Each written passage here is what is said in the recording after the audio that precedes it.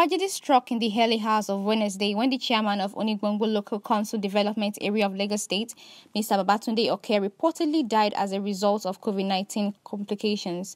According to news making rounds, second-term council boss, was receiving treatment at the Gbagada Isolation Center until his case became critical and was moved to St. Nicholas Hospital, where he died.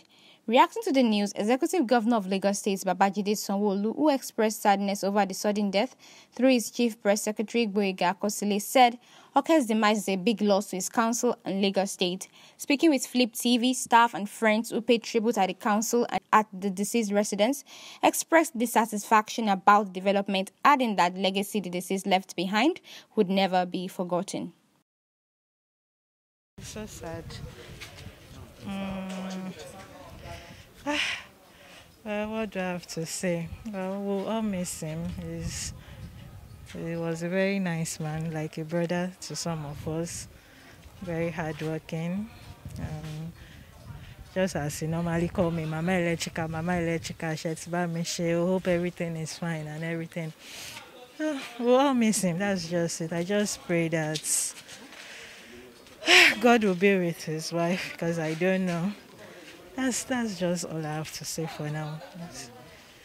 I'll just say I'm heartbroken, and I feel extremely sad that we lost a very good man. He has touched life, and I doubt if we'll see a man like him again in Onigbongbo. Yes. What legacies do you think he left behind? I just told you now that he touched life, and I don't know the right word to use from him because word failed me right now. I'm heartbroken. He has touched several lives, and he is my own personal benefactor. So I'll forever be grateful to him. My late Honorable Francis, I had so many personal encounters with him, and right now my heartfelt condolence to his family and the whole entire Onigbongbo Lcda staffs. I'm a senior community officer of the local government for Lagos State. And personally, I can say he's a free man, an individualist. He touched.